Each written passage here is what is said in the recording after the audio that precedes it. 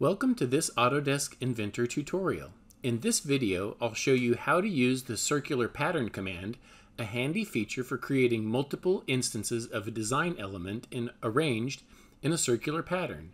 Whether you're designing wheels, gears, or any circular array of features, this tool will help you achieve accurate and consistent results. Let's get started.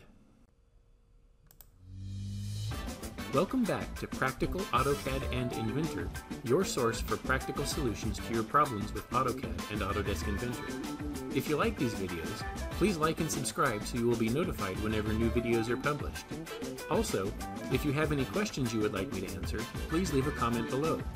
Now, on with the video. To demonstrate how to use the circular pattern tool, I'm going to complete this design of a simple hand wheel. My hand wheel already has a hub with a hole placed in it. It has the outer hand wheel itself, and then it has a single spoke with some fillets in place. My goal is to pattern this spoke as many times as necessary around the center of that wheel.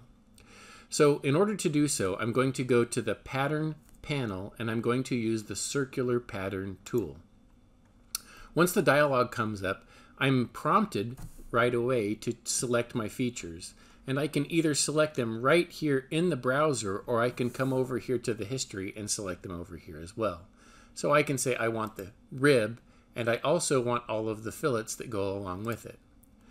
Once I do that, I need to come over here to the dialog box and choose my rotational axis.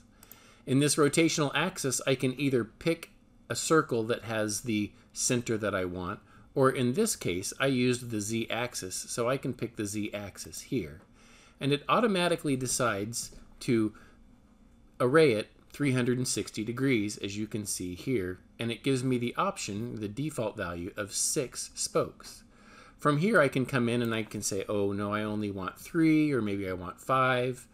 I could even come in and I could change the number of degrees. So I could say, I only want them to go through 180 degrees. In which case you would get something like that. In this case, I do want it going through the full 360 degrees, so I'm going to put it in. Now, on this one right here, I have an option of rotating them or not rotating them, but not rotating them in this case wouldn't make any sense since it's not going to make the hand wheel. So now that they're in here, I can choose OK. You can see that it patterns them, and it also includes a node in your history here with different features.